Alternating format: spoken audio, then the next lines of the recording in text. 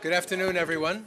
Thank you for coming to the center this evening. I'd like to extend a warm welcome to all of you, and particularly to anyone who is here at the center for the first time. I'm Frank Clooney. I'm the director of the center, and I'm always glad to welcome you here or welcome you back, as in the case of most of you. We like to have this as a casual and relaxed environment, so if you're inclined to get something more to eat or drink while we're talking, please get up. We'll have conversation, question and answer, and definitely finish by 7 p.m. So if you know your time schedule, if you have to leave somewhere along the way, please feel free to go. This particular event is part of one of my favorite and most enjoyable series of the center, New Faculty Books. And many of you I know have been to these events in the past. We have a chance to hear authors talk about how they came to write the book, what they were intending to do, maybe some of the ups and downs along the way, and then to hear two respondents, discussants, to talk about the book, tease out some of the issues, and then open it up for everyone to hear. So 2 weeks from now, on December 3rd, Ahmed Ragab, we have an event on his book, The Medieval Islamic Hospital. And then in the second semester, Giovanni Bazzana, Aisha Belesu de Jesus, and Janet Giazzo will have further book events, so stay tuned for those events to come. But tonight we're very happy to have a discussion of a book that I'll pass around once we get started, Cormac McCarthy and the Signs of Sacrament, Liturgy, Theology, and the Moral of Stories by Matthew Potts, one of our distinguished faculty members here at the Divinity School. I'll introduce Matthew first, although he needs no introduction, and then when it comes time for the respondents, I'll introduce them. So Matt is assistant professor here of ministry studies. He has a BA from Notre Dame, an MDiv, and PhD here from Harvard University. He joined the faculty in 2013, and his specialties include theology and the practices of Christian communities with a focus on the relationship among narrative, liturgy, and ethics. In particular, he seeks to analyze and interpret Christian sacramental practices while employing the resources of liturgy, literary theory, and Christian theology. We'll talk about this book in a moment. His next book project, which is already underway, examines theories of sacrifice in postmodernity alongside Christian understandings of the atonement and recent American fiction. Other interests include theologies of revelation, theories of narrative, the ethics of forgiveness and reconciliation, contemporary Anglican theology, and preaching. I'm happy to add, too, that Matt and I are working on a colloquium in the spring on sacramental presence in 4 different religious traditions. We invite a group of scholars in, so we're already planning, well into the planning for that event in a few months from now. Matt is also a priest of the Episcopal Church and has served at a number of parishes here in Massachusetts. This book, Cormac McCarthy and the Signs of Sacrament, uncovers in contemporary fiction a moral framework that is deeply indebted to the traditions of Christian sacramental theology. You can read them for yourself, but I can't resist pointing to several of the comments on the back cover. Rick Rosengart from the University of Chicago praises the book as it will, for a long time, remain the best treatment we have of McCarthy as proto-postmodern theologian. This book recuperates the category of story for postmodernity. But then the other comment from David Jasper is a bit more ominous. And I want and people are timid, you may want to leave now. Matthew Potts' book is sometimes as dark and haunting as McCarthy's novels themselves. It is a complex meditation through close reading of the books and their characters contained within careful readings of Nietzsche, Arendt, Adorno, Auerbach, Judith Butler, and others, and so on. So an intriguing book, a wonderful topic, and a great person to talk to about. So let's welcome Matthew Potts.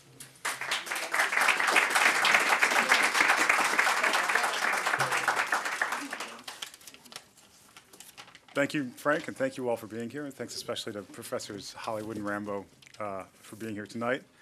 I have to say I'm sort of pleasantly surprised by all of you being here. And I trust it's because you love Cormac McCarthy. I hope it's that reason, because he's great, and if you don't, you should read him. You know, Frank told me not to try to dig too deep into the details of the argument of the book, to talk more about how I came to write it and why I came to write it. And there's sort of a short version of that story and a longer version of that story. And the short version's so short, you'll get both. The short answer to why I wrote this book is that I had a dissertation to write, and I could not muster the enthusiasm after 6 years of graduate school to write about anything else. And so I wrote about this. I actually have a long history with Cormac McCarthy in a sophomore humanities core course at Notre Dame. I had a professor who took the required curriculum and threw it, like the first day of class, he threw it in the garbage. And he pulled out a bunch of other books and he said, we're going to read these instead. And one of the books he had us read was a novel by McCarthy called Suttree, which came out in 1979, I think. And I remember it's like a 600-page book, and he had us read it in 1 week. And I remember staying up all night trying to read it and not really understanding it, but knowing that I liked it, right? So much so that I actually, when I was in the Navy after college, and I carried it around the ship with me. I don't know why. I carried this book around the ship with me, which I think everyone thought it was weird. In fact, they told me it was weird, but I did it. But I was always just more of an enthusiast. I was in a PhD program in English before I came here for my MDiv, and then I thought I might study McCarthy through sort of post-colonial angles and ask questions about race and border issues in McCarthy, because he was writing these Westerns, and that's what I was most interested in at the time. But then I came here and sort of left that behind. I was just a fan of his writing. And I entered the PhD program here with somewhat different aims. I thought I would write a book on forgiveness. Or I was shifting at the time, like a couple years into my program, I was thinking I might write sort of a more down-the-line theology monograph on Bonhoeffer. And two things happened. The first is that, I think this was 2 years into my PhD program, I ran into Dean Bill Graham, the former dean, outside of Jewett House. And I'd had him as both a master's student and in classes as a doctoral student. And he was like getting into a car or something. He was in a hurry, and I was in a hurry, and I just ran into him, and he asked me how my work was going and what I was working on. And I told him, and he was Dean Graham. He was kind and supportive. But then, as I was walking away, he said, "Matt, don't stop writing about literature. Just don't stop writing about literature." And I think that planted a little bug in my head, because the next thing that happened is Ron, my advisor at the time, asked me to compile an annotated bibliography on all these things about forgiveness. And it was just an overwhelming project that I just didn't have interest in it. You know, I seemed exhausted by it. And I remember walking down Francis Street, right down here to class or something one day, and just thinking, I wish I could just write a book about Cormac McCarthy. And then I thought, well, why can't I? And I went and asked Amy and Ron why I couldn't. And they said, there's no reason why you can't. So I did. So that's how I came to write it. The argument of the book, and I'll just speak about this briefly. There are two attributes of McCarthy's novels that most readers of him agree upon, right? The first is that he acknowledges or he writes about this sort of metaphysical collapse, and he asks moral questions in light of this metaphysical collapse. But the second thing is that images of sacrament are everywhere. They're all over the novels, most of the novels, even some of the ones where it's less prominent. If you look too hard, like I tend to, you can see images of sacrament everywhere. And the argument of the book basically is that those two facts, that McCarthy is asking moral questions in light of metaphysical collapse, and the recurrence of these images of sacrament, that these two things can and do speak intelligibly to one another. So just a word about how I'm thinking about those things, or why I'm putting those things together. So the first is this idea of sacraments, right, and sacramental theology. There's a tradition of sacramental theology that talks about the sacraments as signs, right? And one of the attributes of signs is that signs are signs of what they are not, right? The sign indicates it gestures towards something else. It is not itself the thing that it gestures towards. But in Christian theology, especially coming out of this Augustinian tradition, the sacramental sign has this unique attribute in that it is what it indicates. That these sacramental signs are what they mean. They do what they say. They don't just refer, they actually realize the reality to which they refer. And because they realize the reality to which they refer, it becomes difficult or complicated to maintain too easy a distinction between the transcendent and the immanent, right? The holy is not out there somewhere else waiting to be arrived at. It's in the here and now, right in front of us. And we can actually see this with sort of sacramental practices in communities. Frank talked about that. I studied this as well, right? That what a priest does at the altar at a church which has a communion service, that what is consecrated there is not said to be like to merely refer to some holiness or reality elsewhere. It actually realizes that reality right there. But then you can also extend that metaphor. So if you take communion to someone in a prison or a hospital, it doesn't look anything like what happens in the church, right? But that doesn't just refer to what happens in the church, just like what happens in the church doesn't just refer to what happens in heaven or wherever I want to talk about it, right? All those things are real. They fully realize what they refer to. So that's in very brief, one of the ways I'm thinking about sacraments. And then, so what about McCarthy? So McCarthy just writes about death all the time, right? I mean, and actually, in fact, in one of the few interviews he gave, the first interview he gave, the interviewer asked him why he wrote so much about death, and he said, because there's nothing else worth writing about. And it's not just that he writes, like he describes death, although he does that in great and graphic detail in his novels. He describes death and describes it quite violently. But he's also doing it with more, he's describing death with also existential questions, right? If it all ends in death, which is sort of his claim, then what does it all mean? What's it all amount to, he's saying? This is where it all ends, if it all ends in oblivion, if we're all pointed towards this thing, towards this nothingness, then what is the meaning of anything we do prior to that? And we can see this in his novels as well. So those of you who are familiar with The Road, if you've read The Road, right? The man and the boy are walking to the ocean, and they really want to get to the ocean. And they're not really even sure why they want to get to the ocean. They just know they want to get to the sea.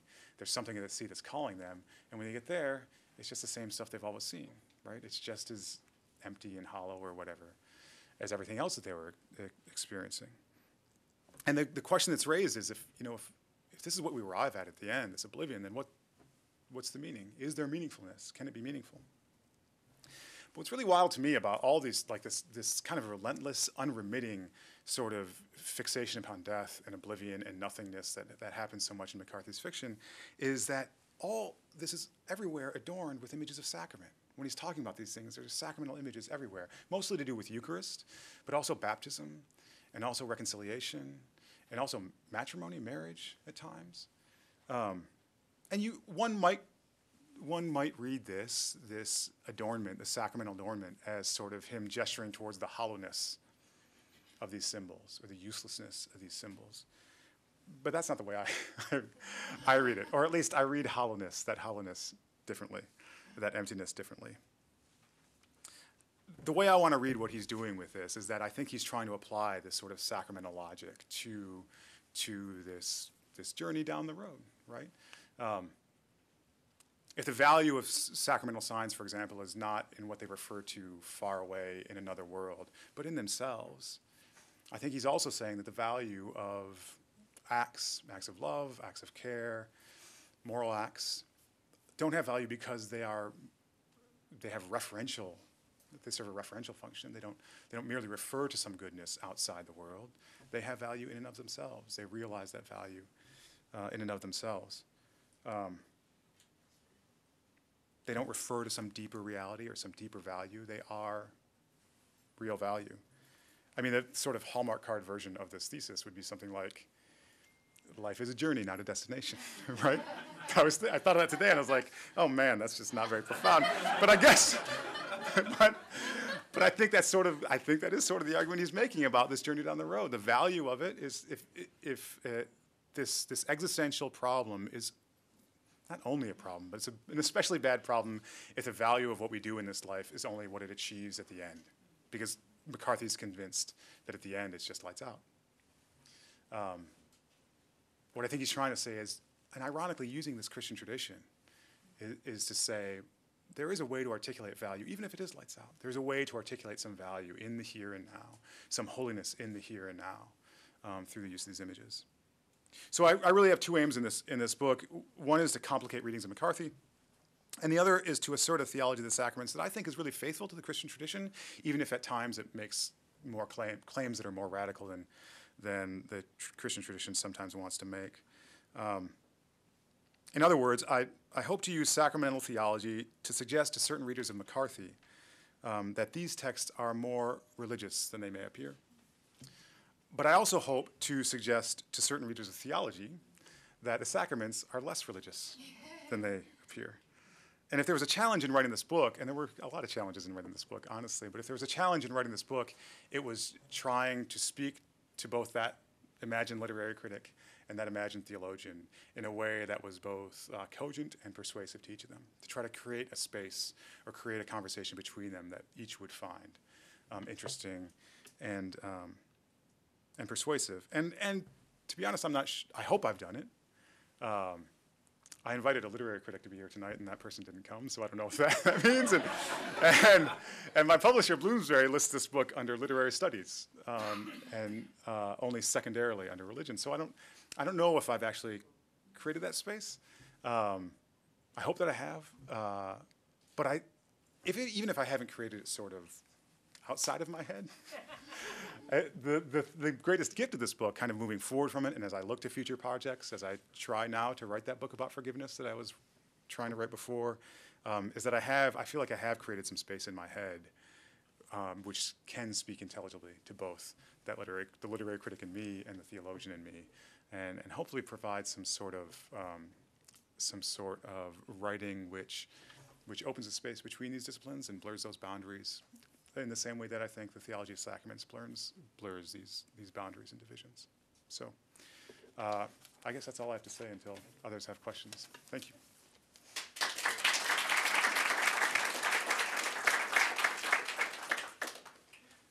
So the format of our events is that two persons, scholars familiar with the book, will open it up. They're not tasked with giving a book review or summarizing the content, but rather kind of opening up the issues.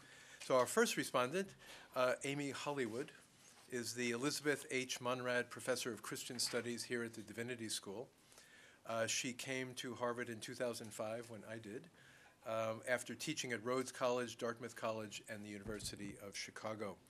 She's also kind enough at the moment to be chair of the Committee of the Study of Religion in FAS, and somehow had time to be here as well tonight. She's a prolific author, including these books: 1995, The Soul as Virgin Wife, Mechtilde of Magdeburg, Marguerite Porete, and Meister Eckhart; 2002, Sensible Ecstasy, Mysticism, Sexual Difference, and the Demands of History; 2012, she's co-editor with Patricia Beckman of the Cambridge Companion to Christian Mysticism; and forthcoming, I looked it up online, March 2016, we'll discuss the book next year this time, from Columbia University Press, Acute Melancholia and Other Essays. She is currently exploring the place of the mystical, often redescribed as enthusiasm, within modern philosophy, theology, and poetry. So let us welcome Amy.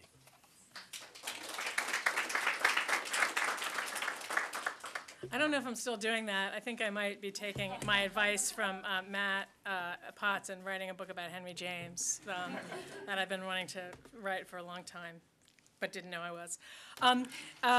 Okay, I'm gonna go off script a little bit. So I was reading the book. I have read the dissertation on which this book was based, and I had not read the book between the hardcovers, and I was rereading it this weekend, and I reread all but the last 20 pages of The Road. Anyway, it doesn't matter. One of those spousal arguments about when the light goes out and sleeping can happen. And I was like, I gotta fit it. I mean, I gotta read this like, and he's like, rawr. Okay, fine. And I didn't have time today because anyway, okay. So today is the really 29 years ago today. My father died. November 15th, which was yesterday, 20 years ago, my oldest brother died, and 2 years ago, my second oldest brother died. So it was a very peculiar experience reading Matt's book and reading The Road in that context. I'm just going to read a couple passages from McCarthy, who I've been reading for a very long time. I've been reading McCarthy since before these books, with their, I would argue, somewhat more hopeful narrative than the early books appears. Matt's smiling, he knows where I'm going. Okay, so this is from the Crossing. Boyd was your brother, the woman says to this man. Yes, he's been dead many a year. You still miss him, though? Yes, I do, all the time. Was he the younger? He was, by 2 years. I see. He was the best. We ran off to Mexico together when we were kids, when our folks died. We went down there to see about getting back some horses they'd stole. We was just kids. He was awful good with horses. I always liked to watch him ride, liked to watch him around horses. I'd give about anything to see him one more time. You will. I hope you're right. You sure you don't want a glass of water? And then from the road, I think I was forced to turn the light off right about now.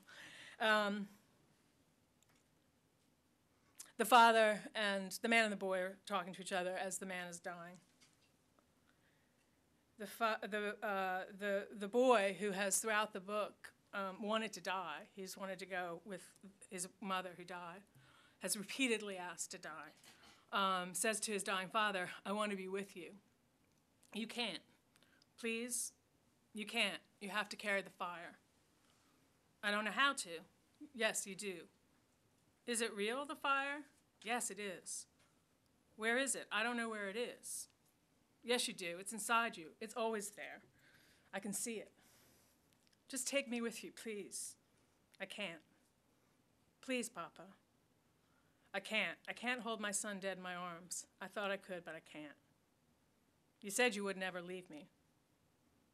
I know. I'm sorry. You have my whole heart. You always did. You're the best guy. You always were. If I'm not here, you can still talk to me. You can talk to me and I'll talk to you. You'll see. Will I hear you? Yes, you will. You have to make it like you have to make it like talk that you imagine, and you'll hear me. You have to practice. Just don't give up, okay? Okay. And then the penultimate section, piece of the novel. The boy his father has died, and he's been taken up by a man and a woman who have been following them for a while, see that the boy's alone and come and get him. The woman, when she saw the boy, put her arms around him and held him. Oh, she said, I'm so glad to see you. She would talk to him sometimes about God. He tried to talk to God, but the best thing was to talk to his father. And he did talk to him, and he didn't forget. The woman said that was all right. She said that the breath of God was his breath, yet. I don't know how to parse this sentence. She said that the breath of God was his breath, yet, though it passed from man to man through all time. Okay. So, I'm interested in two things about Matt's book that I want to talk about just really quickly and pose a question. The first is sparked by a citation from Suttree.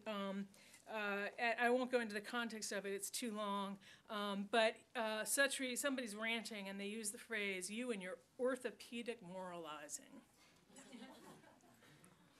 So, orthopedic moralizing. Think about how much of that we do, orthopedic moralizing. So one question that has to do with this is totally unfair, Matt. I'm sorry, but I'm going to just ask it. One question has to do with the whole issue about the scholarship on McCarthy and why it is that everybody needs to moralize him. Everybody wants there to be a moral Cormac McCarthy. And is it because we need to justify the fact that we're reading these horrific books? I mean, you know, depending on when you start in on reading McCarthy. I mean, the first books, Child of Outer God, Darkness, Suttree, we used to have one made-up name for all of them. You know, they are unrelenting.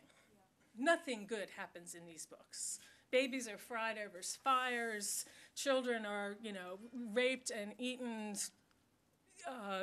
People are murdered in numbers that, you know, pass the possibility of imagination. Somebody sent Dennis Hopper a copy of Blood Meridian years and years ago saying, you're the only person who can make this into a movie and it needs to be a movie. And Dennis Hopper said, I can't make this into a movie, all right? So that's how that's how off the charts we are here, right? James Franco did make a movie of Child of God, which I have not had the heart to watch because it's just too painful. My relationship with James Franco and Cormac McCarthy cannot bear that particular triangulation. But that said, and how bad that movie must be, but that said, these are movies that defy description and defy any kind of moralizing. Now, you could argue there's a turn in McCarthy, and that with after Suttree, after he got Suttree out of his system, and there's something weird going on morally in Suttree, and that at that point, when he turns to the Border trilogy, that he's thinking more explicitly about what the storytelling does as a moral and religious act. I think that's totally a plausible read, and I totally agree with Matt on that. And yet, I wonder if we can read the early novels retroactively through that. And one line that just really stuck with me as I was reading Matt's book was his citation of a moment again from the Border trilogies. When Duena Alfonso, the great aunt of John Grady's romantic interest, Alejandra, tells him, quote, the question, and I didn't go look it up to get what the ellipsis was because I trust you, that wasn't important. And the book, anyway, it doesn't matter. Again, the question was always whether that shape we see in our lives was there from the beginning or whether those random events are only called a pattern after the fact, okay?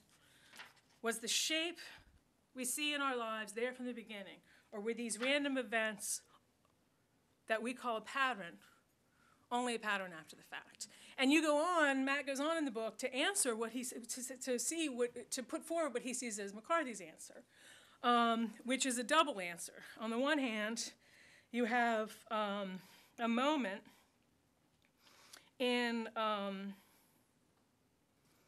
shoot, I lost my spot here.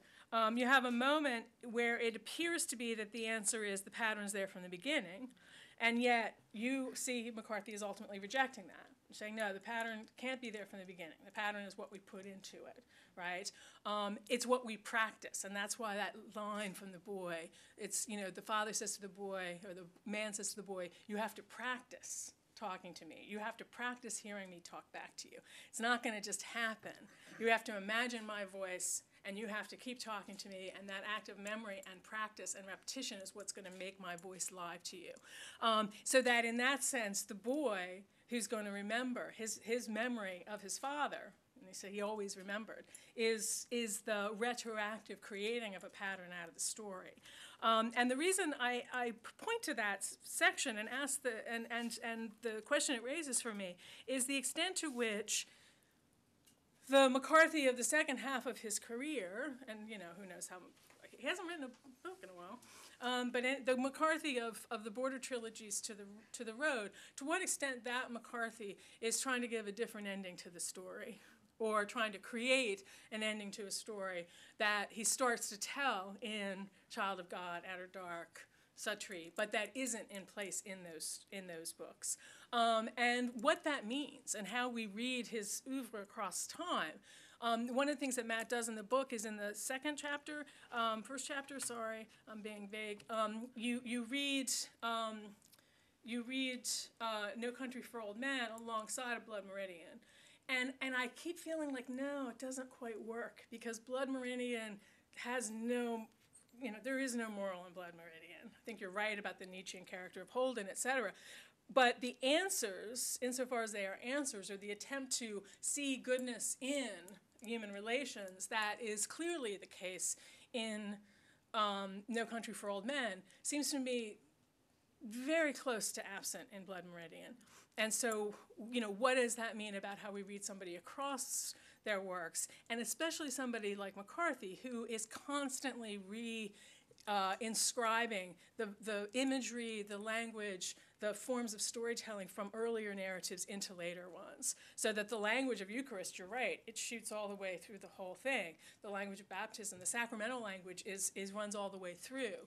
The images of crossing run all the way through. And yet, I'm not sure that the particular possibility of what I see as a kind of goodness in transience, I'm not sure that that's in place until we get to to the cities of the plain. There's also a more complicated question that I'm not going to belabor here, but the cities of the plain. Suttree ends with him looking back on, has he been in Nashville? Where's he been? Knoxville. I knew I was in the wrong part of Tennessee. He looks back on Knoxville, and he describes it as if it's Sodom and Gomorrah, right? Cities of the plain are Sodom and Gomorrah. The language of the road, the apocalyptic scenario of the road is that everything's on fire and is either still on fire or is burning or will be, or has been burned. Sorry, and so there's a kind of implication of a certain notion of what the moral is in that use of the imagery of Sodom and Gomorrah that really troubles me, and I don't quite know what's going on with it. I don't know what he means by it. I don't know what he means by the embraced criminality of the characters that he encounters in Suttree. And I don't know what he does with the fact, and this, for people who haven't read the novels, I apologize, but Suttree is about a guy who's a middle class, upper middle class guy who lives as a near homeless, lives on a houseboat or a boat, and fishes catfish out and takes them to people. But he's slumming, right? I mean, he doesn't have to be living that way. And so what's at stake in that posture of the one who's looking in on the transvestite, the prostitute, the criminal, and standing in a kind of pastoral relationship to them, yet one that he also is ambivalent about. And then how do we think about that moment in Suttree, where Suttree leaves Knoxville? All his friends are dead or in jail, except for Tripping Through the Dew, who's still there. There are people still there. He still leaves. What's he leaving? And what's the moral arc of that departure? And does the moral arc of that departure have any role to play in the moral arc of the Border trilogies, The Road, No Country for Old Men? And I think that there's more ambivalence in McCarthy about this. And the last thing I would say is I think that the protagonist of No Country for Old Men, the sheriff, I think that the sheriff is a much more ambivalent character than perhaps on your reading. I don't think he's 100% in the sheriff's corner, because the sheriff has this romanticized vision that the West didn't used to be like this. This is by the man who wrote No Blood Meridian, right? The West was never the West was always lawless and full of evil. So what is that, kind of cowboy sheriff figure doing in embracing a certain kind of heteronormativity as the site of the one piece of goodness between him and his wife? I don't know where McCarthy is in that, like I said. And I think he's someplace that maybe, I'm not saying you're engaged in orthopedic moralizing. The beauty of the book belies that, of your book belies that. But I do think there's a danger of the searching for the good, losing or missing or undercutting the ultimately deeply tragic nature of the novels. Again, I don't think you do it, but I think that the language of Eucharist and the language of Sacrament could make people hear something else there, right? That is, at one time you used the word modest redemption, and I was just thinking, is that an oxymoron? Like, I don't know, but that's the question that I'm left with this time around, or the questions. Thank you.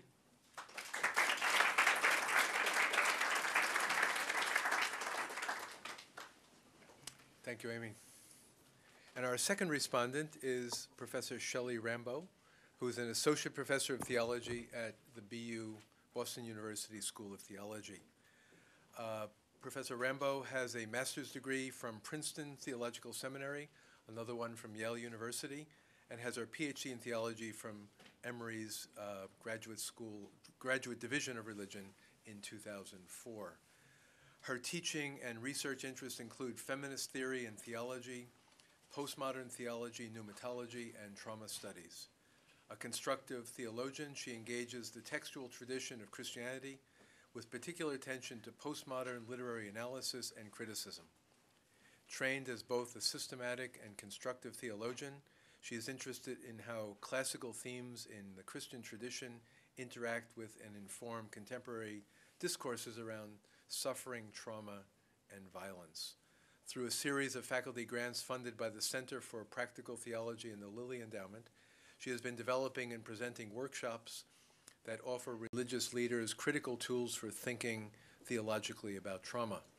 In this vein, her 2010 book, Spirit and Trauma, A Theology of Remaining, forges a theology of the spirit through engagements with postmodern biblical hermeneutics, a theology of Holy Saturday, and contemporary trauma theory. Her current research includes explorations of the significance of resurrection wounds in the Christian tradition in connection to contemporary discourses about wounding, both in popular culture and the study of trauma. So let us welcome Shelly Rambo.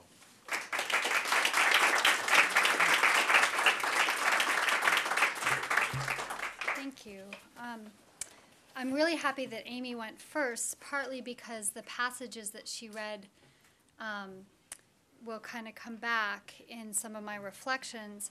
But also this question about the early McCarthy, the later McCarthy, the grim vision, the moral vision, I think will also emerge. So I'm thankful to Matt for inviting me into this conversation and for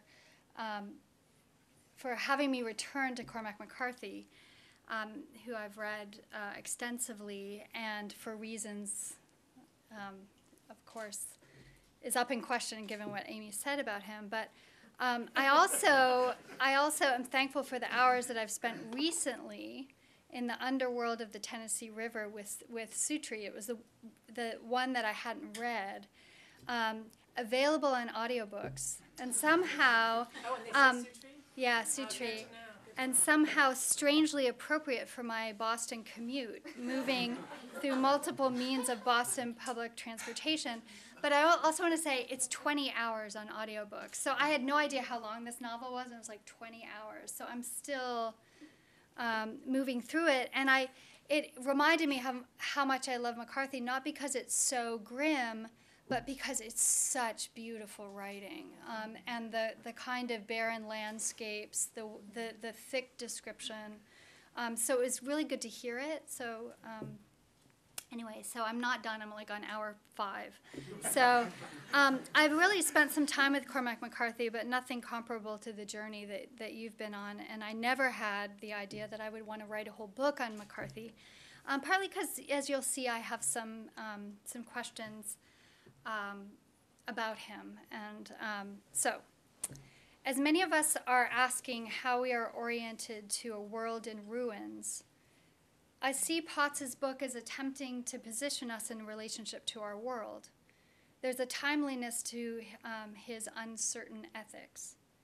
I share with him a sense that McCarthy can be a helpful interlocutor, and particularly as an American writer who shows the underbelly of an American narrative of redemption through violence and the ravaging of land and persons. Land plays such a central role as a kind of character itself in McCarthy's novels. McCarthy's ashen landscapes rightly haunt us and can stir us in us deep questions about identity. Potts positions McCarthy amidst his interpreters and then offers some insights about the positioning of the literary in relationship to religion within post-secular America. While I would like to hear Potts speak more about theology in the literary, I want to focus on the yield of bringing McCarthy to theology and the constructive theological vision that Potts is proposing, both a cruciform logic and an uncertain ethics. I want to, so both of those two I think are central to the book. The first, he is the first to study the sacramental imagery within McCarthy's novels, and he aims to demonstrate that McCarthy's, this is a quote from him, demonstrate that McCarthy's routine and extensive use of sacramental imagery means to deploy precisely this cruciform logic towards the development of a distinctive moral vision, a sacramental ethics. Those are your words coming back to you. He positions us in the sacramental tradition of Christianity, although we could say a distinctively Protestant one. So he aims to show us a creative use of sacraments, make a constructive theological argument, and draw out the sacramental logic within McCarthy's work. So those three things are operating: creative use of sacraments, constructive theological argument, and then drawing out something in McCarthy's work. Sacraments, if they are going to matter or have meaning, he says, must involve themselves somehow in the risk and mystery of an uncertain ethics. They must, these are his words, they must echo with promise and forgiveness. They must stand vulnerable to chance and other monstrosities while yet remaining open to the future, for which they may or may not provide the possible beginning. But what is of interest to me is this sacramental vantage point. Sacraments position us in a particular relationship to the world in which one sees in and through the ruins, redemption and hope. There is no alternative route, as if to simply go around the ruins. So there's no kind of escaping. Instead, a sacramental vision is bold, risky, and rigorous. Martin Luther figures strongly in Potts's analysis, and I wonder to what extent Potts is calling us to simply live into Luther's theology of the cross, to contemplate the things of God through suffering in the cross. It's not surprising, given this vantage point that Potts places us within the barren landscapes of McCarthy's novels. Hope and redemption, he says, remain only murmured hints on the pages of McCarthy's novels. An uncertain ethics must rise from the ashen. It's like a fabulous word that he uses throughout the road, ashen. I'd like to explore his constructive sacramental vision by focusing on his reading of The Road, the McCarthy book I have reflected upon most deeply. I've been in an ongoing exchange with philosopher Richard Carney about trauma in Western literature, as he has recently been exploring how trauma travels and potentially transfigures in the works of Homer, Shakespeare, and Joyce. He invokes, like Potts, a sacramental vision, although we could say a decidedly Catholic, perhaps a Joycean one. I was taking note while reading Potts how both of them appeal to narrative and stories and to ethics within the postmodern. Both follow a cruciform logic, rendering a sacramental vision with a decidedly father-son patterning. It is this father-son patterning that carries not only in Western literature, but in Western Christian theology. When asked about The Road's deeper meaning, McCarthy simply notes that it's a story about a father and a son. And yet, it is a recognizable trope in Western literature, perhaps sealed by Erich Auerbach's infamous essay, Odysseus' Scar, in which the sacrifice of Isaac is juxtaposed with Telemachus' encounter with his father Odysseus. Fathers and sons, terror and tenderness. The Abraham story transmits traditions sealed by sacrificial logic. In his final chapter, Sacrament, Potts claims that the tension of the tender and the terrifying can be held in a vision of God. Potts's moving vision of sacramental ethics culminates in the image of father and son given over, dispossessed. He writes, quote, this is this great long paragraph, 182, so you gotta read this. It's like everything's in that, I think. You got like some momentum on the, like, I'm just gonna throw out my vision of a dispossession in God. So here it is. Dispossession is how God appears and who God is. This is what it means to be. It means to be given over as a story and to be realized in that Passover as a human. There's a fundamental vulnerability and dispossession at the very heart of God, he claims. This is expressed in a dispossessing and displaced Christology. McCarthy provides an image of this dispossession. He writes, or indeed we may understand what is at stake when the dying father whispers to his weeping son at the end of this sad book, you have my whole heart, you always did. It may not be surprising that I find the father-son patterning problematic, and the place or absence of mothers and daughters is something to be probed, both in McCarthy and in Christian theology.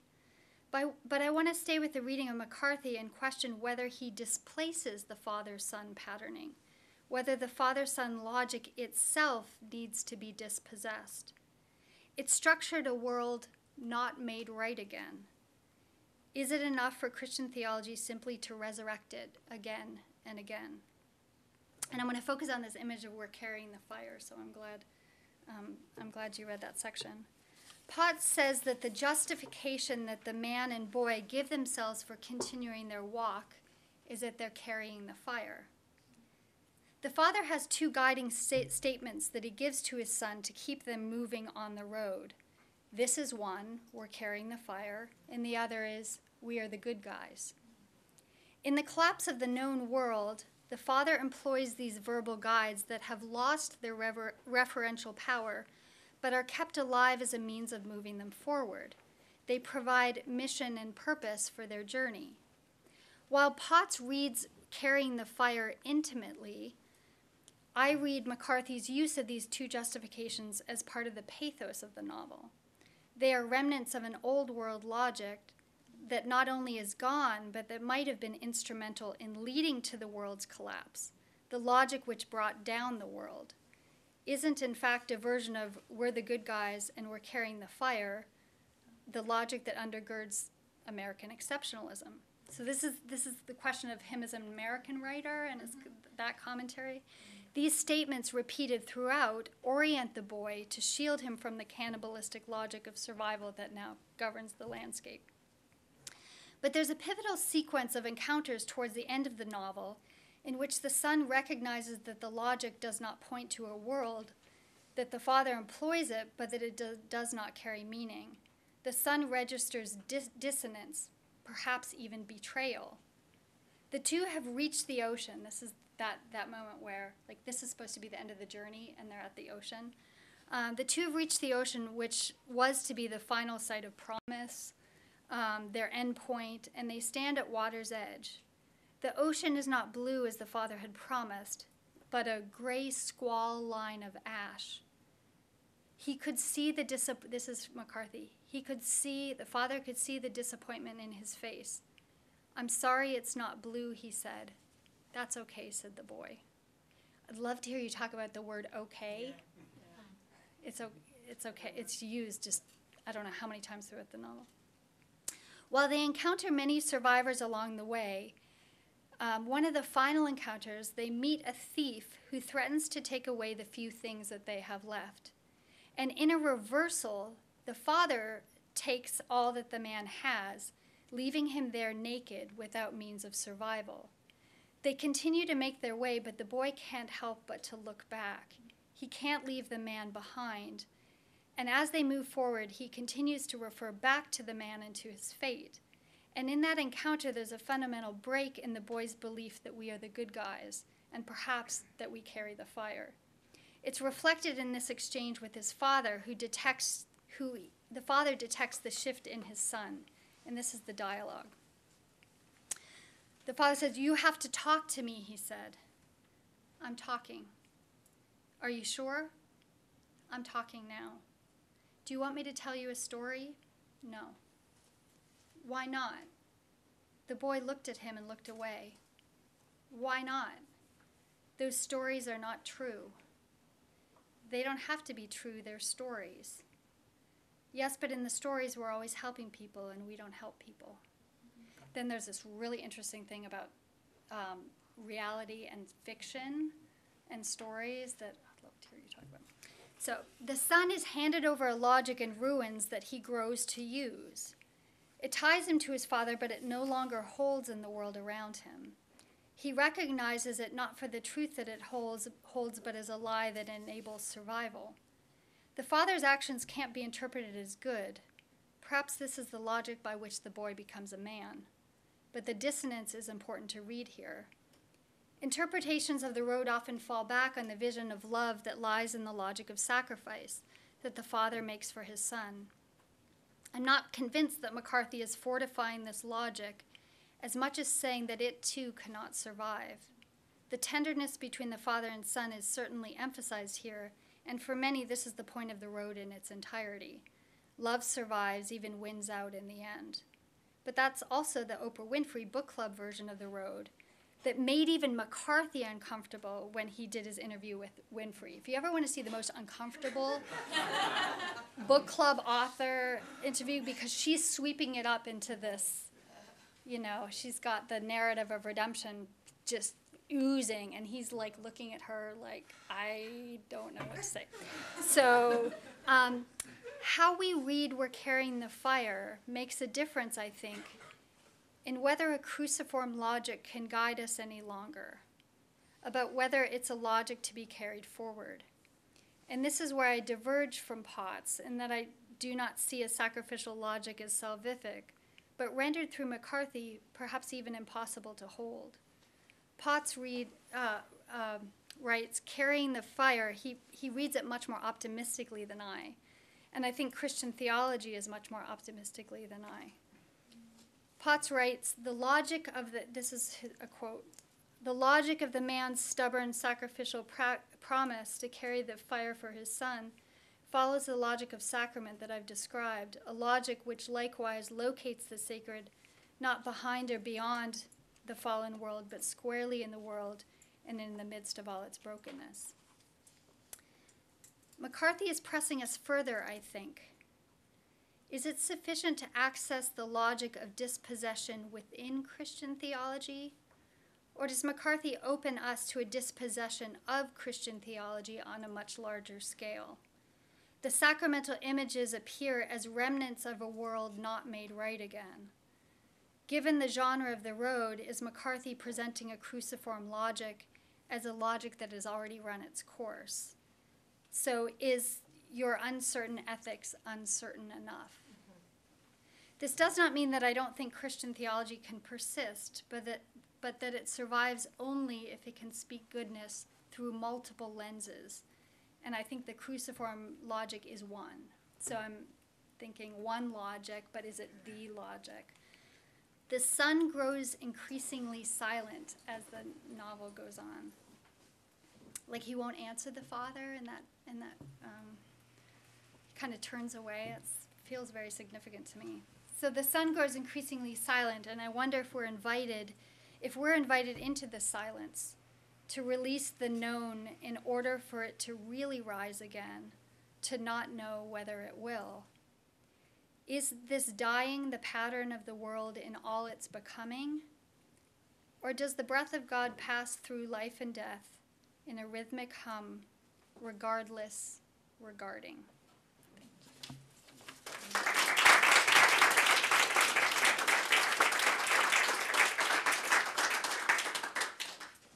Thank you very much. So in a few minutes, we'll ask our three participants to put their chairs up here and have an open conversation. But first, we always ask the author if he or she would like to respond to the respondents. So, Matthew. So thank you both for these comments. To be honest, I was worried about this part of the talk because I consider both of these people teachers, either direct or indirect, and I was worried after this dressing down I wouldn't have much to say.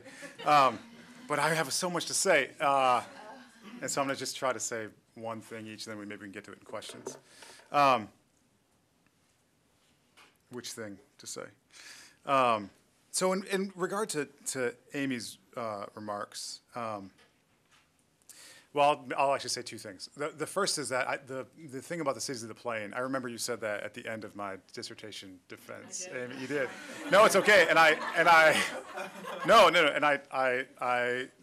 did not, very deliberately did not address it in this book, in this Origins, because the reviewers didn't ask me to. Because I don't know the answer to that question. I mean, I think it's important, and I don't know.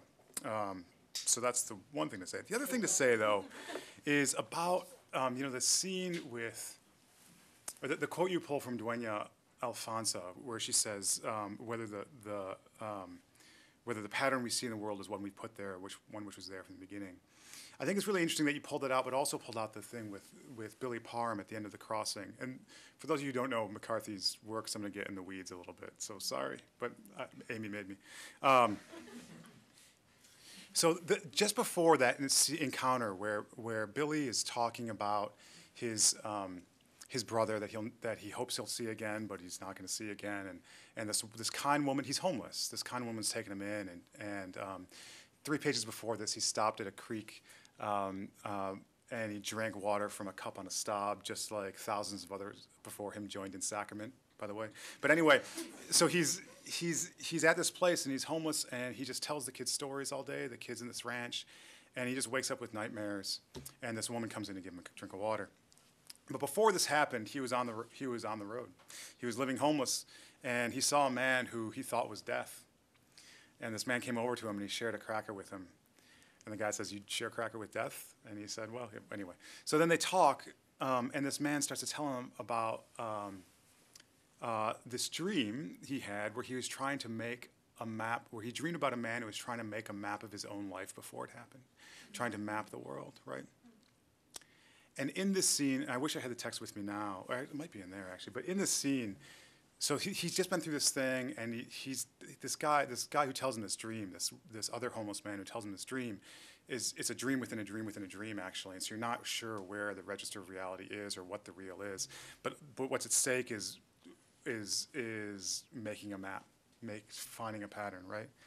And then when he's with this woman who I think's name is Betty, right? McCarthy says we look at this guy, Billy Parham, and this woman saying, "I know who you are." He says, like, "You don't know me. I don't know why you're so good to me. You don't know me." And she says, "I know who you are, and I do know why I'm so good to you." And then McCarthy has a description of his hands, and he says that they were ropey veins in his hand that bound his hands to his heart. And then he says, "There was map enough for men to read. There was," what does it say, Amy? There was, hold on. Do you want me to say it? I stopped reading, which I should Okay. have. The ropey veins that bound them to his heart. There was map enough for men to read. There God's plenty of signs and wonders to make a landscape. To make a world, right?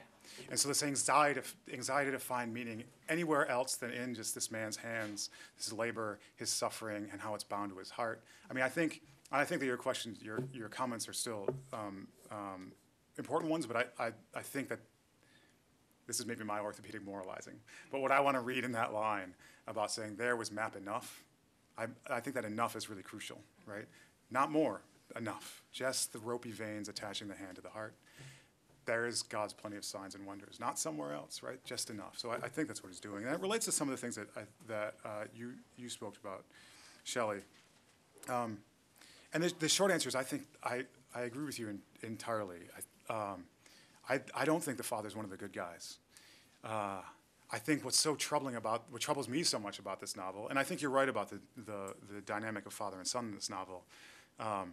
What's so troubling to me about this novel is because I also read it as a father, right?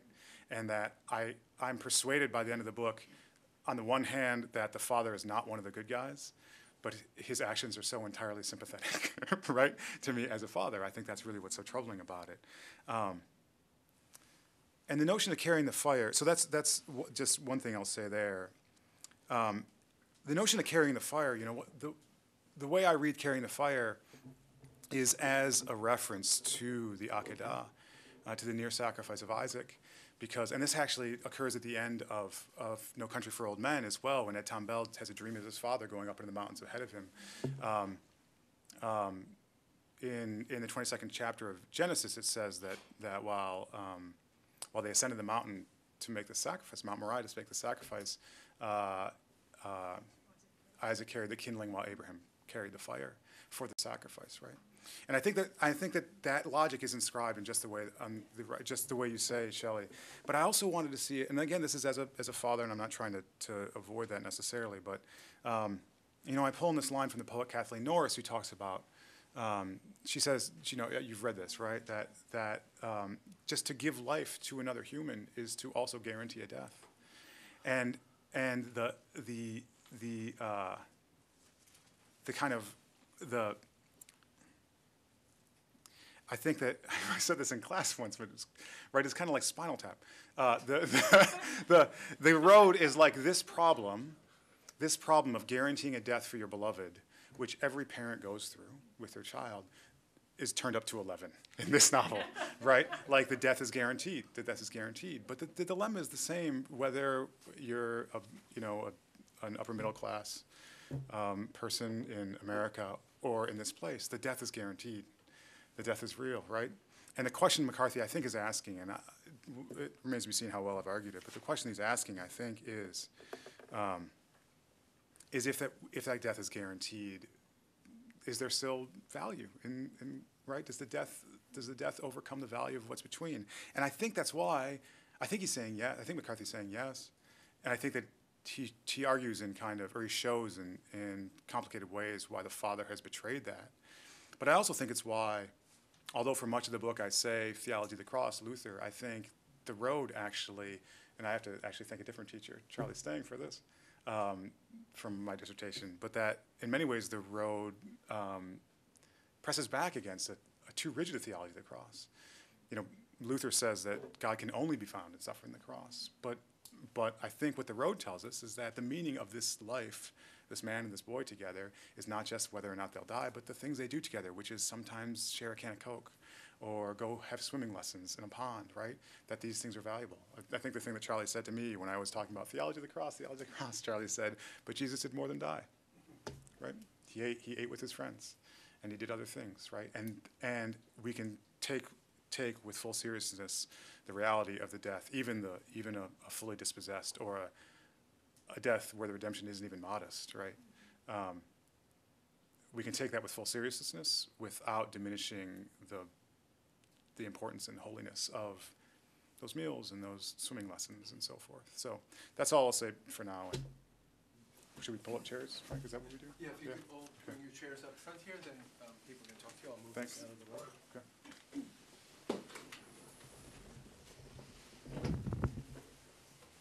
Oopsie. Did I just? Here we are. Now I feel like I'm sorry. It's a little bit. It's okay. So you've all been a wonderful audience. I know there are many people with many things to say here. The floor is open. You can address a question simply to Matt, or open it all three, and we'll stop by 7 at the latest. That's the only deadline. It's the rule. The rule, yes. The floor is open. And I guess, Matt, you want to... Do I do it? Okay. Yes, Guys, okay. right down. Sorry to be the man who goes first, but Matt, what did you learn about being a priest by writing this book?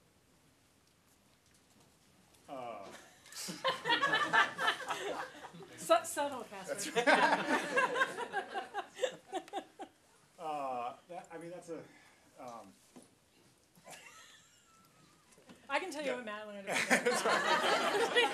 guess I'm wondering how sort of personal to make this answer. I guess I'll make it personal, and because I don't want to feel like I'm manipulating the story or something. But Ron Thiemann was my advisor writing this book, right? And he was diagnosed with pancreatic cancer when I started this book. And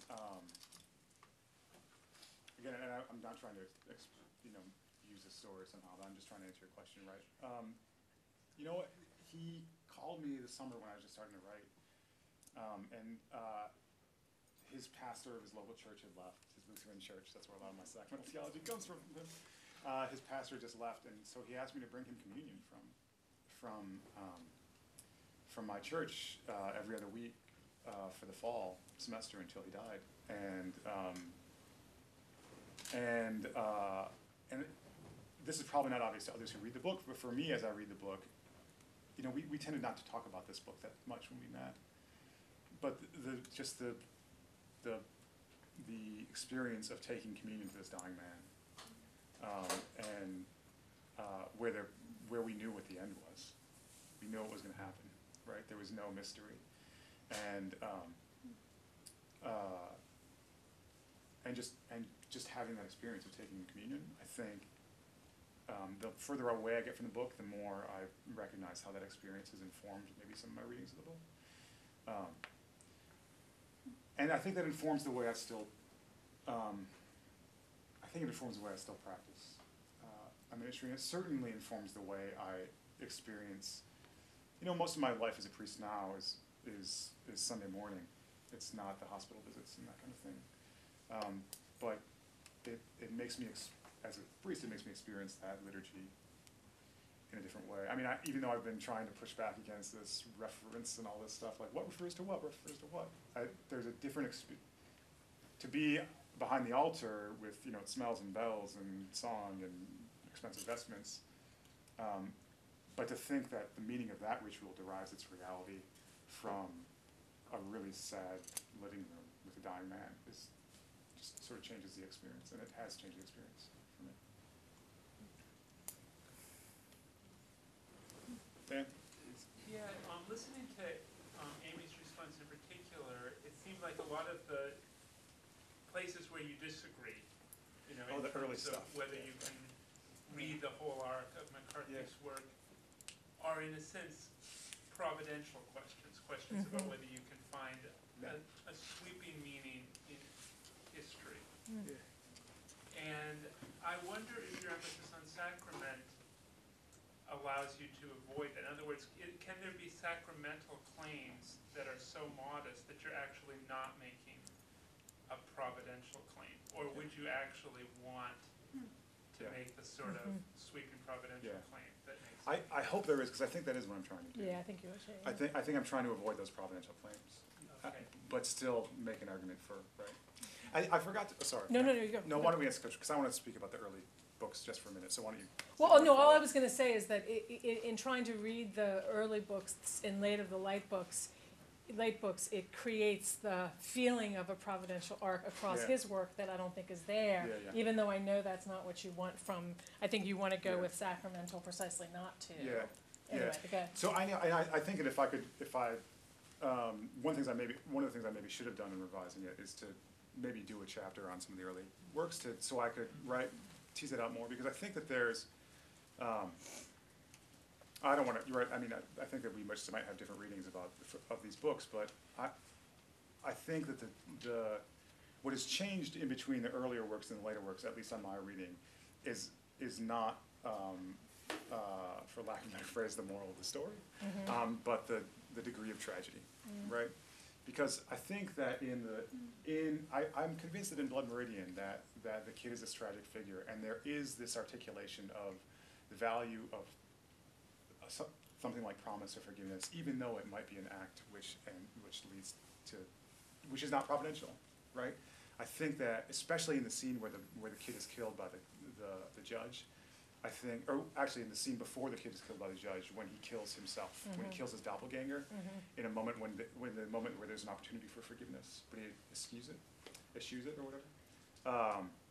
So I think it's there, and I also think it's elsewhere. I think that in Child of God, I think that there it's harder. There's moments that the Orchard Keeper I don't like very much, so I just ignore it. In Child of God, and in Outer Dark, I think it's absolutely that it's Culla's refusal to take responsibility, to claim responsibility for the child that he's fathered with his sister, that leads him into this tragic hellscape, right? And I think that there is and so I think there he's just focusing upon how I mean, I think there is, and maybe this is more orthopedic moralizing. No. I think I think there's a flipping here. I don't think that McCarthy as an author doesn't have intense condemnation of evil from first novel to last. I totally think that. I just don't think he has a picture of the good.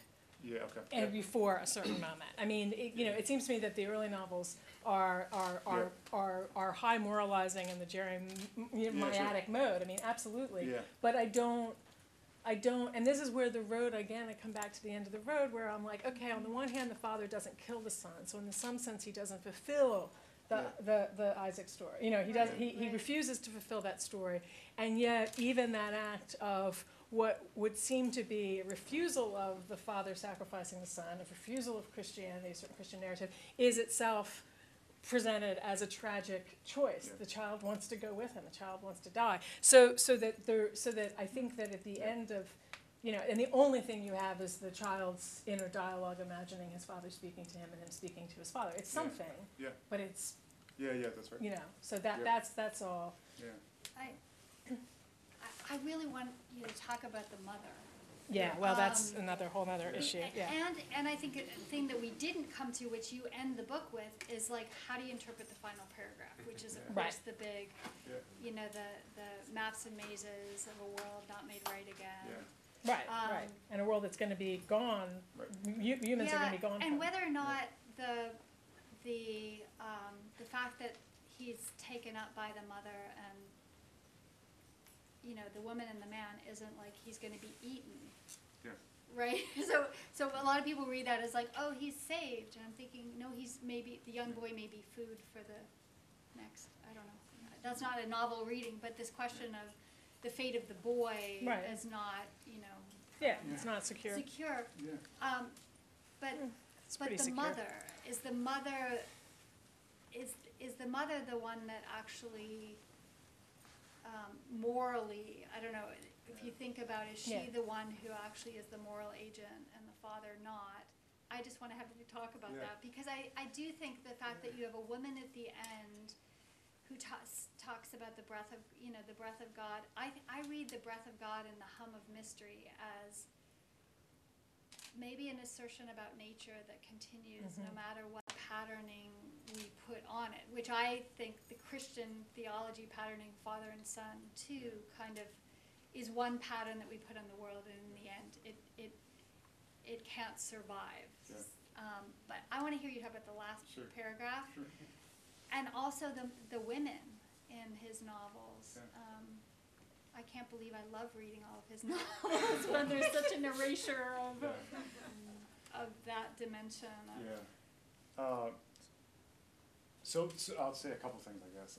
The other thing is, I think I would write more about the mother, because there's some things that in teaching this class, this book that I wrote for a couple of years, I think I've come to some understandings of her and also of the father that students here helped me realize. So that when they had this argument between father and mother, or man and woman, right? Yeah. This Right, language is, they right. actually don't use the Right. language of father and Right. son and mother, between man and woman, in where she's talking about her resoluteness to commit suicide, and she says, "I take him with me if it weren't for you." But then the scene immediately flips to the memory of the birth. And I think I misread that in this book. I figured it out after it went to press. I think I misread that in this book. Because I read it as, oh, look, death and birth together, like all these, right? And I think that's too simple, because there's a line, and this was through conversation with students having taught the class, where the baby is born, the boy is born, and the father holds the baby up. I said this in class, Lion King style, right? Elevates him above the ruins, right? And then it says, her cries meant nothing to him. Right, Exactly. where in the moment that this child is born, the rest of humanity just kind of falls away. Everything Like she disappears, becomes right. yep. Everything else disappears, and it's this kind of, and I think that for that reason, I don't trust his perception, his memory of the mother, Right. or his perception of the world around him. Right.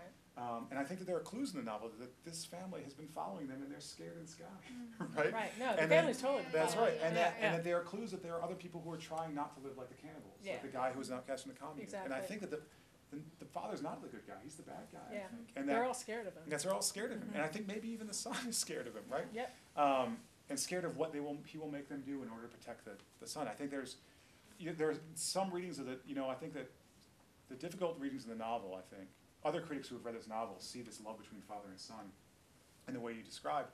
And I think that's exactly the problem in this novel, because the father has so made an idol of the child that he cannot hear the moral claims of any of the people in the world around him, right?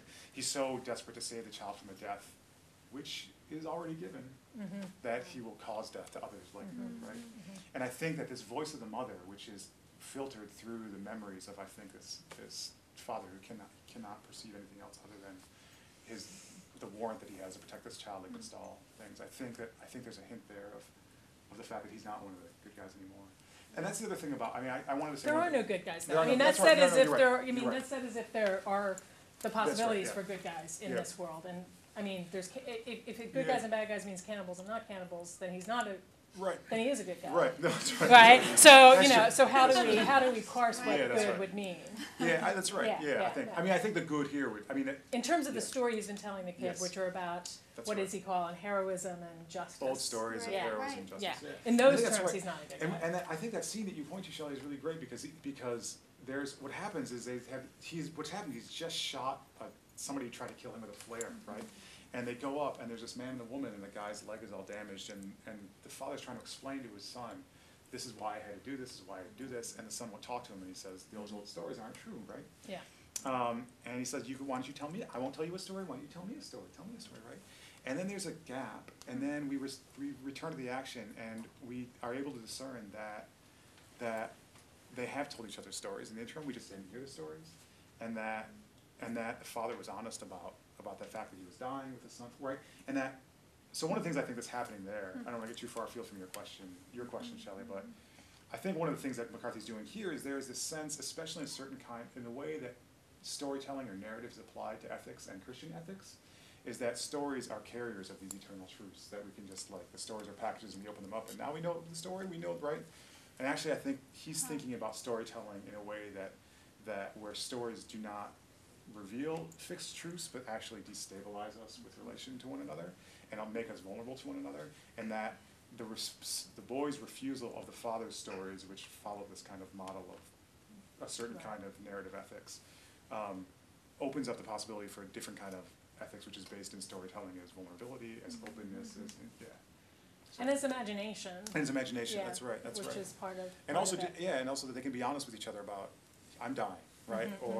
And the boy said that they talked about how sometimes they cried when the other didn't know. And Right, Like, they're able to right. be open to each other in a way that weren't otherwise. And so I think that one of the things about the novel is, it's precisely because his protectiveness is so sympathetic, at least in the text, at least for me, that, I'm sorry, we should let other people ask questions. but no, that I just don't think the father's a bad guy. I think That's- the that's father, right, I think just, he's not one of the good guys in the context of the kinds of stories that used to get Yeah. told.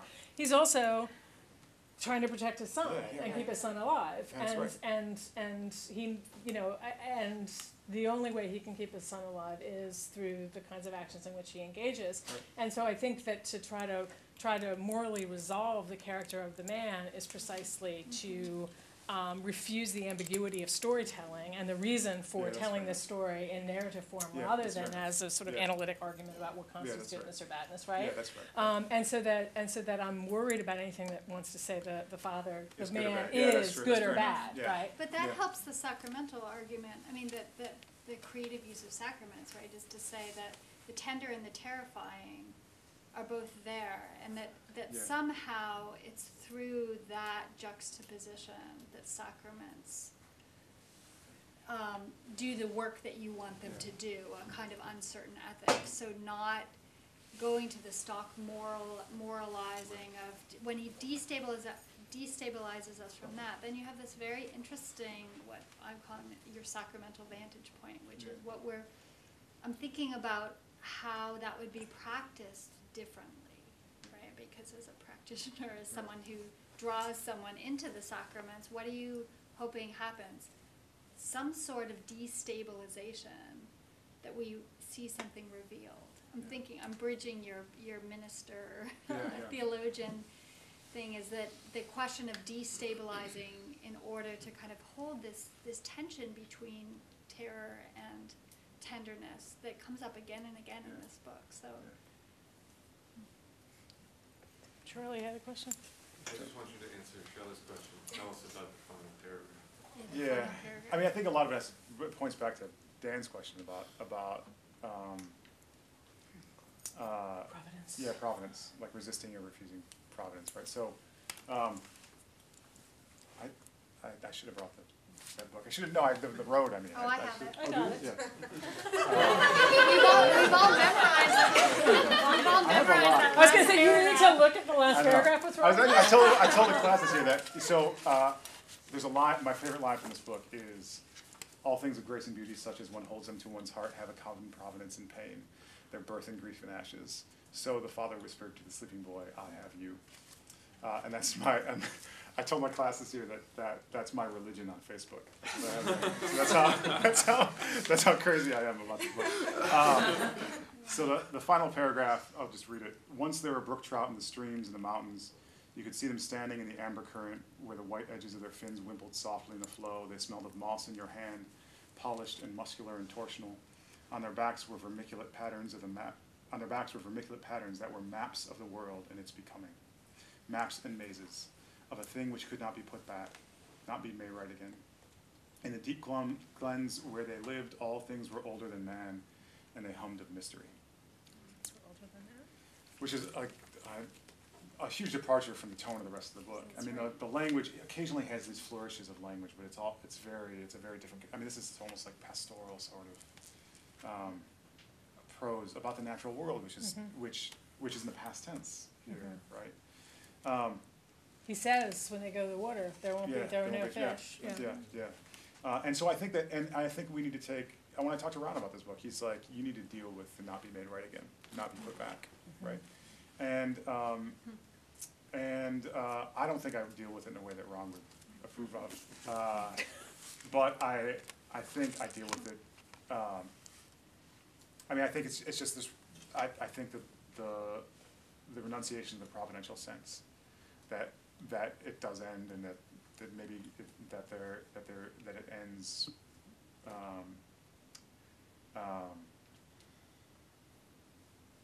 Doesn't diminish the beauty of what comes before, right? And I think was especially important. I don't know if you're trying to get this out of me, Charlie, but I think what's especially important is the image of the fish, which, and this is maybe too assertive a reading, but I mean, McCarthy could have picked any woodland creature for this final paragraph, right? And that that he chooses this this Christological sign of the fish, right? And that the maps that are written on the body of this fish, this living fish, which is muscular and torsional, which are beautiful Latinate words, right, is vermiculate, and vermiculate means wormy. So my dad's a fly fisherman, and you get a brook trout, and it's got little wormy patterns on its back, right? But it can also mean worm-eaten, like corpses are vermiculate too. And so, and I think this is pointing back to the thing that death is written on the body of life, like in birth, right? It comes with it, right? And I think whether or not this is a satisfactory answer for Ron Thiemann or the Christian Church or my bishop or whatever is a different question.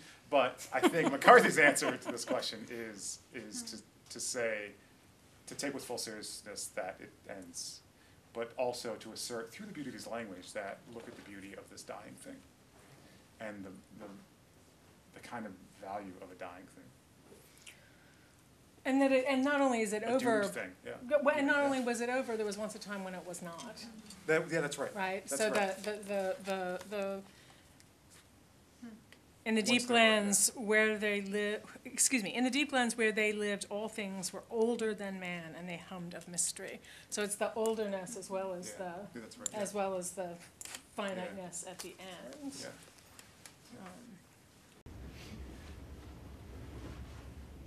I think the baptism scene is even more baptismal than you get it. Ghostly, pale, and shivering, with voice so thin, it stopped his heart. He dove headlong and came up gasping and turned and stood, beating his arms. "Is it over my head?" the boy called. I mean, the ghostly dove and over my head. Yeah. I mean, it's totally, it's like, I was like, sorry, this is totally the baptism. This is totally John the Baptist and Jesus. Do you know what I mean? And McCarthy's not an idiot, I mean, this is, and so when we get to vermiculate fish, like all of those things give more and more weight to the. Yeah, even the language in that final paragraph, right? Yeah. Like just the tone of it, right? Yeah, absolutely. The shift towards this really, Anyway, sorry. Yeah, the cadences of it, Yes. I have sort of like I don't know that much about McCarthy, but sort of like a meta question about the kind of like what it is that happens when someone who has a specialist training in the academic study of religion, or like particularly in Christian theology, and applies that onto something which is ostensibly not Christian or ostensibly not religious, or would otherwise not be studied in a religious studies context.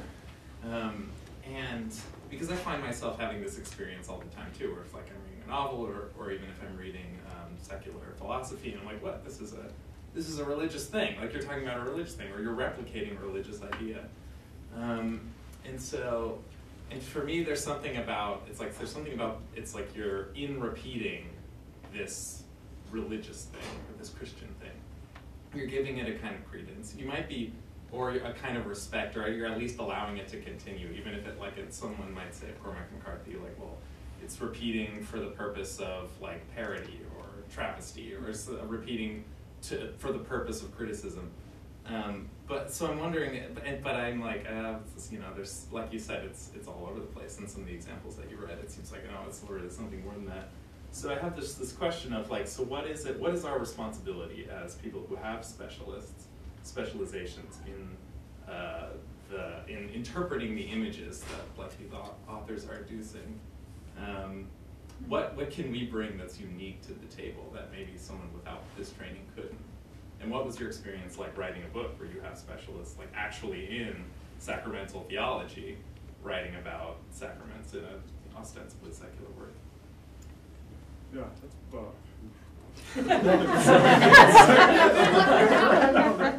I mean, that's a really great question. And I actually would like to hear to speak about it as well, maybe first. I don't know if this is a useful answer, and it's a useful answer. I don't know if it's a good answer, right? So I'll tell you what I say to myself in my head as I'm trying to do this, right? And it's also why I have just a little bit of chagrin that this book is listed under literary studies first and not theology, right? Because I think even though the genre of it, and if you're turning from page to page, looks like literary criticism, I don't know. I'll have to ask other readers what they think. I feel like I'm doing theology. I feel like the theologian in the room is not Cormac McCarthy or even Rowan Williams or Augustine or Luther. It's me, right? And what I'm doing is taking up how these images from the tradition, which different authors are deploying and manipulating in different ways, and I'm taking them up to try to construct my own argument about what the significance of the sacraments are. And it's one that I think McCarthy wouldn't probably go with all the way, and it's one that Luther and Rowan Williams, peace be upon him, wouldn't go all the way with. But the only way I can sort it out, when I try to do anything else, I get confused and I'm not sure what I'm doing. I think I have to name myself as the person that's doing the constructive project.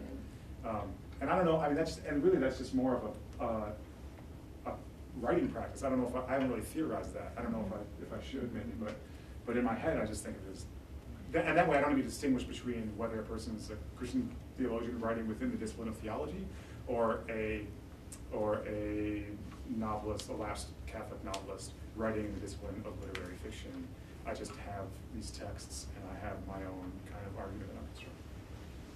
I mean, I did have that question. I mean, I have this whole excursus about thinking about methodology, thinking about, you had this kind of modern field of religion and literature in which you would read religious themes in literature. And we had like departments in religious studies places that were religion and literature. So I'm trying to track those. Those are mostly gone. And then you have the rise of critical theory. So this question about like how you read novels and how you read religion in novels is kind of complicated by critical theory. I've been trying to discern, so I was hoping like in this new moment, because I think there's a turn to the literary. I think a turn to thinking about the relationship between theology and the literary. That's like a new wave, partly because I'm seeing students more interested in sourcing of theological ideas not through the kind of canon of authorized like figures, but that to read it through novels or so fiction. And so I'm trying to think about what that means for us, for how you would guide future students in writing, or because often this was thought of as like side work, right? Even you did like, because I thought, I'll write this cool piece about Cormac McCarthy. That's what I did, because I was like, I'm really obsessed with the road, so I might as well write an article about it. But it was never really the main thing of study. But I think this raises really interesting questions about in the post-secular or in the current moment that we're in, how much the kind of canon of figures in the Christian tradition, the people who you source here, whether they'll take the lead in how theology is written, is such a cool question. I don't know who's the they was there. The kind of Luther and the people who he's sourcing in terms of the canon, either of like Western philosophy. This is also an interesting question about philosophy and the literary and theology and how they're positioned. But how the traditional sourcing for, let's say, Christian theology is changed by what you do? And Or is it just gonna, I don't know, I think it's a really interesting field question. I mean, it can't just be a question about sources, though. It also has to be a question about writing and about form and the forms in which we write and the modes in which we write. And I think that one of the things that I think is so powerful about this book is that you allow yourself to do that theological thinking and to bring together, you know, Martin Luther, Judith Butler, and Cormac McCarthy. Then Judith Butler's really kicking, you know, like, wait a minute, like, I'm a Jew, I don't want anything to do with it, and I'm kicking on her behalf. But at the same time, she does something powerful for you, and she works powerfully for your argument, right? So, and you know, there's a little line of people around, like, but the fact that you know that, and the fact that you position yourself and say, look, I'm not claiming these people for X, Y, or Z. I'm deploying them towards a certain end. The question that I have as an ongoing question, I think not for this, but moving forward, is okay, but wait a minute, you know, and this is maybe why I'm so vehement about the father, the man is not good or bad. It's like, you know, the novelistic form allows Cormac McCarthy not to decide the question of the goodness or evilness of the father, right? The typical form of theological treatise forces us to decide the question of the goodness or evil of the father. And so how are we going to allow our modes of writing and engagement to be so affected by the literary, to use the broad, you know, the sort of Freudian notion of the literary as opposed to the particular. How are we going to let that undecidability come in radically? And I personally, I just had to say this. You were talking about the American exceptionalism. No, Shelly was talking about American exceptionalism. I was like, what about the Christian exceptionalism? I mean, the language of Sacrament just like, you know this, and Matt and I have been through this for a while now, makes me like want to just die. And you know, there's the Catholic schoolgirl in me is just not interested. But at the same time, you're pointing to something that I respond to very strongly. And so I'm interested in, is there another language with which to talk about that, even as you may want to talk about it as sacraments in order to transform things about Christianity from within, which I think is what your project is. So maybe my project is to find other language. But it seems to me it has to be we have to not just like turn to the ways people have been thinking theologically with literature all along, but also with how that can transform the language with which we do work in religion or theology or philosophy or whatever it might be. We can only write novels about these novels. Right? No, I don't think so. I don't think so. And I think there's novels that are very bad kinds of articulations of this. And I don't think it just has to be about novels, but I do think we have to be willing to try things that haven't been tried before. I think that's right. Yeah, and it's funny you say that because that's what I'm trying to do with this next book. Yeah. So, no, I think But I also think that what I agree with what you say about the refusal to this. That the theology wants to assign the goodness or badness, and exactly what you're trying to deal with. If the argument book is correct, you should resist that, right? And then demands a kind of new kind of writing. But I also think, and this is where I think that your criticism or your worry also worries me, because I do want to retain the language of sacrament and retain the symbology of the cross. Right. If everything I've said about this dispossessing movement of displaced signs is true, then the end point of that trajectory is where those signs, where I maybe need to let go of them, right? And so, and I don't know whether my commitment to holding on to them is a commitment that I am holding critically or uncritically, right? So. Well, sadly, given this wonderful conversation that is holding us riveted here, as I said, the inviolable rule here is that at 7 we break up the formal sessions. You're welcome to stay around as long as you want to talk. I think we should just end the formal session with our gratitude to Matt and Amy and Shelly.